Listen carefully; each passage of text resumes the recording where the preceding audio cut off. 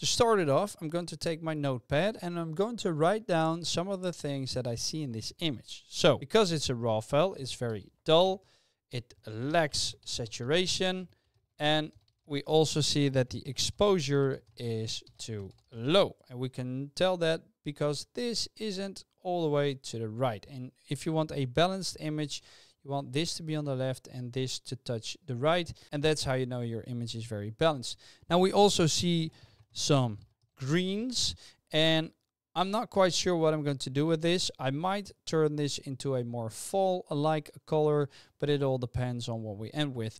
And what we also notice is that this is a long exposure shot. Now, that doesn't really affect the editing, but it's good to know because this is apparently the highlight of the image, so we need to keep it that way. With our notepad onto the other monitor, which you can't see, we are now going to start with the image, and we're going to start with the basics. All right, so let's start with the first thing, and that's the exposure. Now it's already added here because of the scene revert workflow.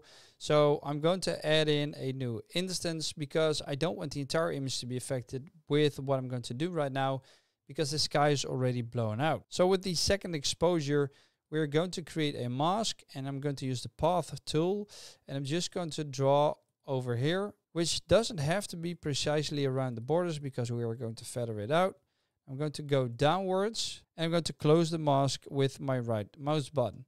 And then if we activate this, we can see that this is the mask. Now, if we feather it and we blur it, we won't get that nasty halo. So let me deselect that. And now let's see a before and after. So here's a before, here's an after, and that already looks a lot better. Now, what this image needs as well is contrast. And in this case, I'm going to add in contrast by using the 4 ways, because we have a blown out area over here, which is our waterfall, which is also the focus of this image. Now the same goes here. I want to add the mask here.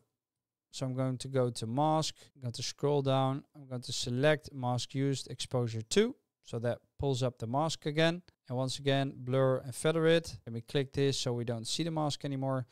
I'm going to decrease the shadows lift. See what's happening? So now we're opening it up. And this way we're decreasing it. I'm going to decrease the midtones. I'm going to increase the highlights. And then we have a before and after. So here's a before, pretty flat. And here we have an after, which has a lot more contrast in it. Now let's add in some saturation. And we can actually use the color balance for that as well by going to the master tab.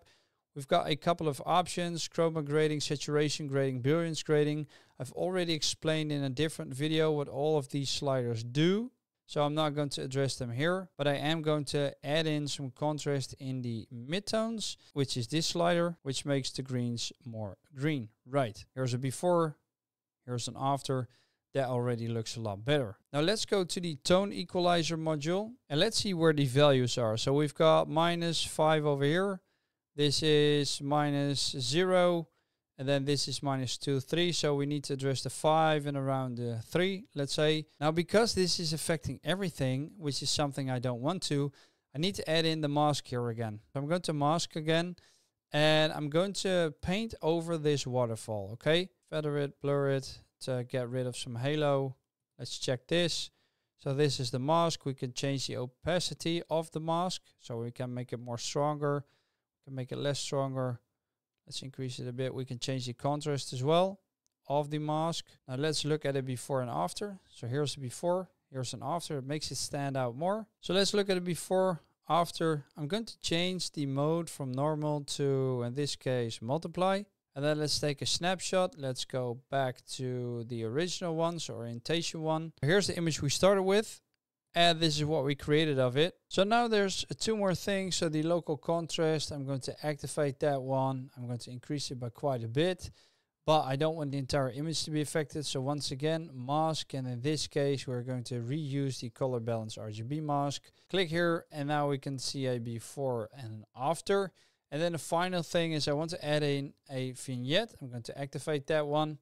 And I'm just going to focus this on the waterfall, but I am going to increase the saturation of the surrounding area. And let me show you before and an after. So once again, snapshot. So here's the starting point and here's the end point.